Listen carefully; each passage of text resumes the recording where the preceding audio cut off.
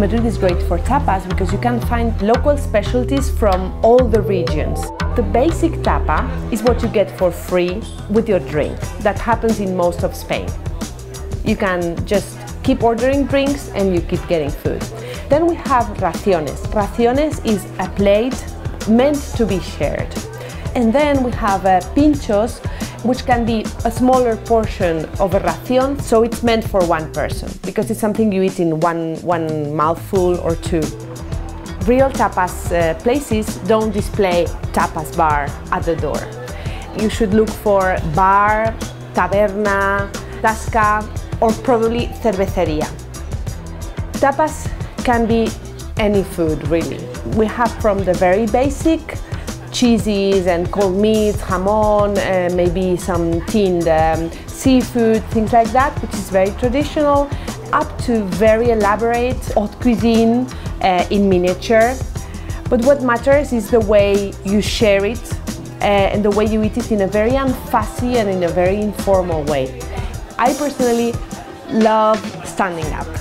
You have one drink on one hand and the tapa on the other, and you kind of blend with the rest of the people on the bar.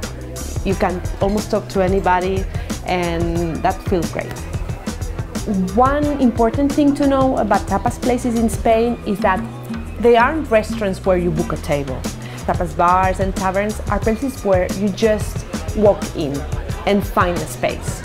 Also, there are two options. You can go to different places and just have in each place their specialty with a drink, or you can just go into one place, find a table and sit down and share some raciones, some portions, some tapas.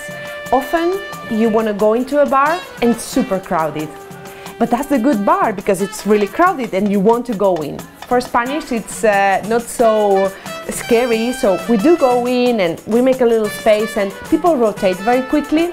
But if you are more than 4 or 6 people, that's going to be tough. So ideally 3, 4, 5 people is great.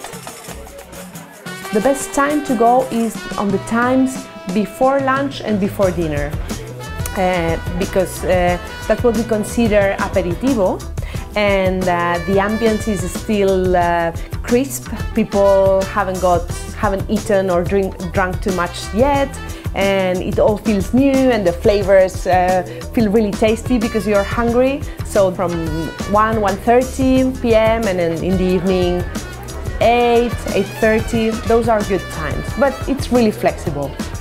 If you understand how tapas work, you understand a lot about Spain. Tapas don't have a nourishing purpose. It is more about spending time around that food and the drink, but with friends and family, or at least in a bar, in a taberna, that is almost part of your house. It's almost an extension of your living room.